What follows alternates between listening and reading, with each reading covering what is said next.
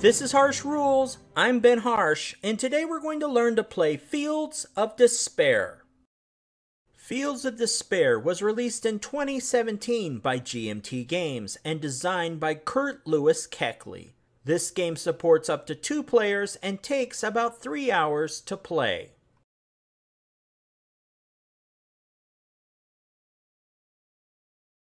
Welcome back to the Harsh Rules breakdown for Fields of Despair. Let's begin this episode by looking at the game's turn track. Fields of Despair is played over 9 turns. Each turn is divided into 2 turn spaces, one for each action phase. Turns run the course of the war from 1914 to 1918. Several spaces trigger significant changes or exceptions to the game's rules. The first space is the Central Powers opening move. This allows the Central Powers to complete one action phase and invade Belgium. During this opening move, the Central Powers are not allowed to move blocks or place air squadron or artillery counters into any French hex. The Allies may not play air squadron or artillery counters or use logistics points. Optionally, the Central Powers may elect to forego the opening move altogether. At that point, the turn marker enters the first space for 1914, and the game proceeds from there. From turn 2, aerial dogfighting becomes an option. Prior to this, only aerial reconnaissance is allowed. Trench warfare begins on turn 4. From this point on, every hex space on the board is considered to contain a trench. And, although it's not marked, turn 7 is the Bolshevik Revolution. Any Central Powers forces that have survived their engagement on the Eastern Front return to the Western Front as reinforcements. Depending on the scenario being played, the United States may also enter the war at this point, or earlier. The playbook contains 5 scenarios for the game. Scenario 1 is the introductory scenario, and spans the first 3 turns of the game, but excludes the Central Powers opening move. This scenario is designed to acclimate players to the basic concepts of the game. Scenario 2, the Mobile War, begins with the Central Powers opening move into Belgium, then continues for 3 turns. This is the period of rapid movement before the trenches are dug and the stalemate begins.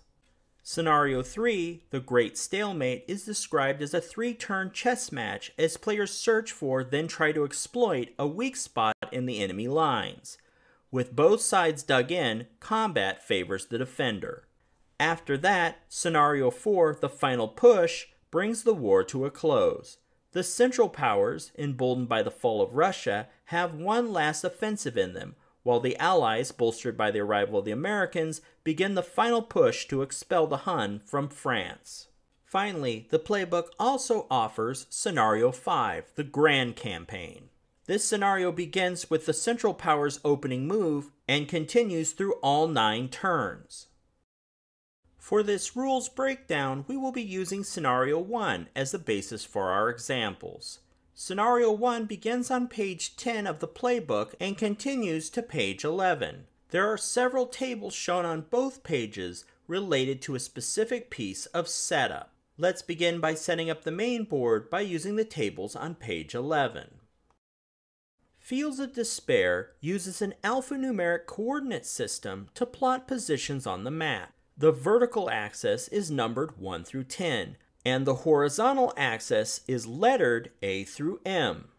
On the setup tables, such as the one for the Central Powers, this can be found in the far left column. Now, starting from the far right column of this table, place the control markers to establish the Central Powers front line.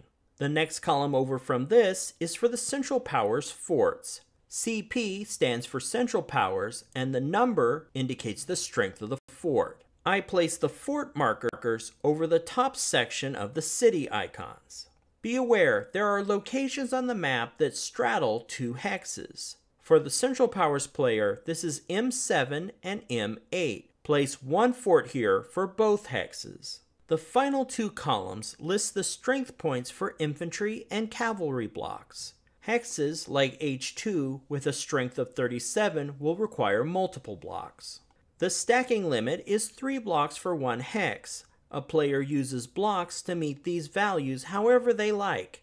Just remember, a player is limited to the set block inventory of their force pool. Following the same process, the Allied player will set up their side of the board. The difference here is that they're setting up 3 armies, the largest being the French army, the British army, and then the Belgian army. The US army will enter the war later in the game.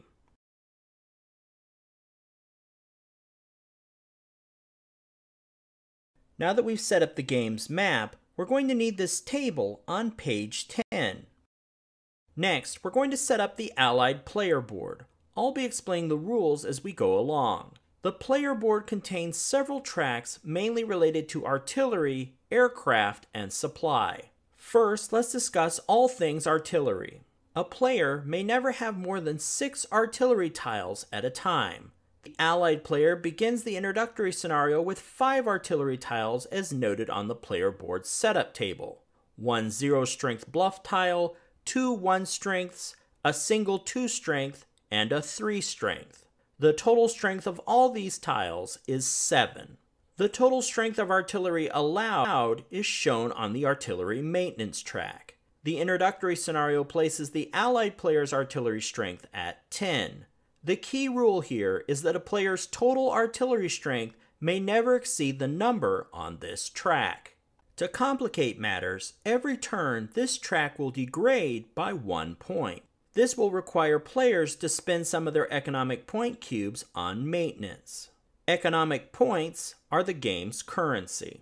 Players receive these points in the form of cubes to spend on maintenance and technology upgrades, among other uses. The Allied player must spend at least 1 economic point cube to maintain their artillery level. If a player allows their artillery maintenance level to drop below their total artillery strength, in our example 7, then that player must break down their artillery tiles into lower strength ones to meet the new level. On the other hand, during the production phase, players can spend their economic point cubes to build up their artillery. They can add more points to their artillery maintenance track. This will allow them to support more tiles with greater strength. They can spend 1 economic point cube to place a new value 1 tile on the player board, up to a maximum of 6 tiles, including the bluff tile. They may also spend an economic point to increase the strength of an existing tile. For example, a strength 1 tile can be upgraded to a strength 2 tile. The maximum strength of an artillery tile is 4. The 0 bluff tile cannot be upgraded to a 1 or replaced with a 1 strength tile. It always serves as a 0 strength bluff and occupies 1 of the total 6 artillery tile positions. Finally, players may use economic points to advance the technology of their artillery to enable the use of chlorine or mustard gas. This allows artillery to make a gas hit on a die result of 4. To counter gas attacks, economic point cubes can be spent to fund gas mask technology. Gas masks negate artillery die results of 4. Each technology space shows 2 numbers. The first is the number of gas hits negated for chlorine gas. The second number is for mustard gas. Next, let's discuss aircraft. Aircraft rules for the player board have some similarities to artillery, but overall are treated very differently. A player may never have more than 6 air squadron tiles. The Allied player begins the introductory scenario with all 6 air squadron tiles as noted on the player board setup table. 1 0-strength bluff tile and 5 1-strength tiles. The total strength of all these tiles is 5. The air maintenance track tells the player the maximum total strength of air squadron tiles allowed in play. In the introductory scenario, the Allied player's air maintenance track allows a total strength of 5. This track also degrades by 1 point every turn. Therefore, the Allied player should invest at least 1 economic point cube right away to maintain their aircraft maintenance level. As for technology, players can invest in aircraft improvements. Advancements along this track bolster air squadrons in several ways. Air squadrons have their own force pool of tiles. By investing in aircraft improvements, larger strength tiles become available. However, there is a limited number of each strength type. Therefore, air squadrons are managed more like blocks than artillery tiles, which are upgraded individually. A player manages their 6 air squadron tiles within these force pool type parameters. They can use the strength tiles they've unlocked from aircraft improvements, but must always include the 0 strength bluff tile. And the tiles they use must be within the total strength allowed by the air maintenance track. Next, at level 4, players can unlock their Ace Squadron. For the allies, this is Henri Fonck. For the Central Powers, it's the Red Baron. Both Ace Squadrons have a strength of 2. However, what makes these squadrons special is that they may re-roll 1 die per dogfight. Finally, air improvement levels may award a one-time air maintenance track bonus. As a result, it may make more sense to invest in aircraft improvements rather than putting economic points directly to the maintenance track. Before we move on to supply, let's quickly cover off on tanks. Once trench warfare occurs, breakouts can only be conducted by spending a tank tile. However, first players will need to advance their tank technology to level 3. When a player reaches level 3 during a production phase, they immediately receive 1 free tank tile. Additional tank tiles may be purchased at a cost of 1 economic point each. The number in the space indicates the block strength that may break out per tile. The higher the tank level, the higher the block strength that can break out per tile. These same rules apply for the Central Powers player, except their tiles are themed as Staatstruppen. While we're here, we might as well discuss the other 2 spaces in this corner. The first is for storing unused economic point cubes. A player may roll over up to 3 unspent cubes to the next turn. The second space is unique to the Allied player. This space is for tracking Belgian bribes. Belgian bribes is an optional rule for advanced play. These optional rules allow players to explore alternate history and new mechanics. In this case, Belgium remains neutral if the Central Powers player doesn't invade them. To move blocks through neutral Belgian spaces, the Allied player needs to roll a 6. The Allied player can use economic points to pay bribes and increase their chances of success. Pages 21 and 22 of the rulebook are dedicated to these optional rules. Once you're comfortable with the main game, check them out. Next, let's discuss supply. The supply capacity track indicates the number of hexes with blocks that can be supplied. The Allied player can supply 17 hex spaces. This is another track that loses a point every turn, and players will need to invest economic point blocks to keep it stable or increase it. However, be aware, if supply is increased past the 21 space, the track loses 2 points per turn until it drops below the 20 space again. Let's talk a little more about how supply works. Hex spaces with blocks receive their supplies from a player's edge of the board. The Allied supply source starts from the left side of the board, the Central Powers the right side. As we just saw, the Allied player can supply 17 hex spaces. However, when the game begins, they have blocks in only 10.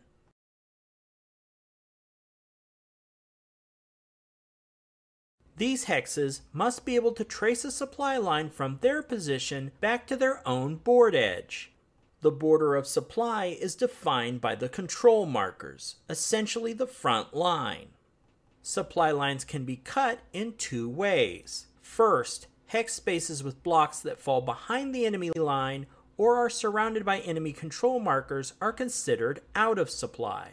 Second, if the number of hex spaces with blocks exceeds the supply capacity, those excess spaces are out of supply. The player controlling those forces decides which hex spaces do not receive supplies. If a hex space with friendly blocks loses supply, place an out of supply marker on the space to keep track of it.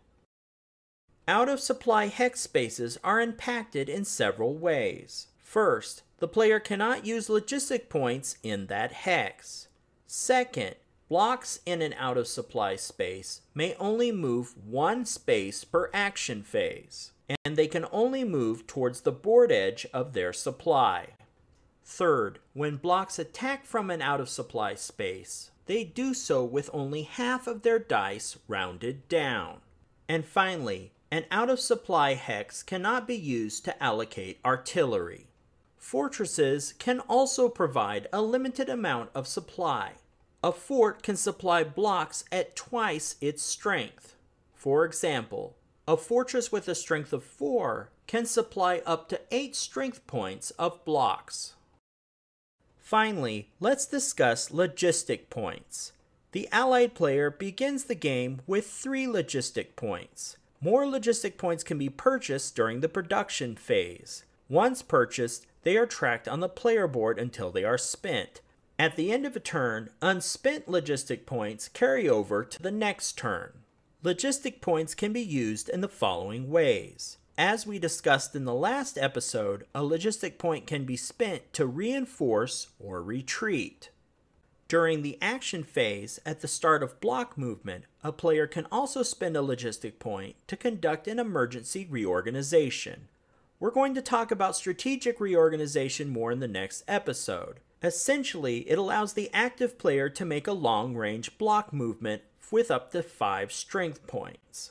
These blocks must move before any other blocks and may not move again during the formal block movement step. If moved to a contested hex, these blocks may participate in combat and any subsequent breakout move. Emergency reorganization can only be conducted twice per action phase. A logistic point use exclusive to the Central Powers player is to use their Big Bertha artillery piece as a railgun. As a railgun, Big Bertha can concentrate her firepower on a single fortress.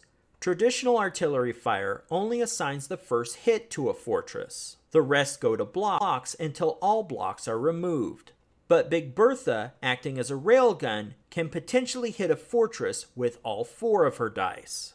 The Central Powers player can only use Big Bertha as a railgun once per action phase. A logistic point can also be spent to conduct aircraft repair during the action phase's refresh air step. This allows a player to remove 2 points of damage and immediately add that value back to their air maintenance track. There is no limit to the number of times this can be done.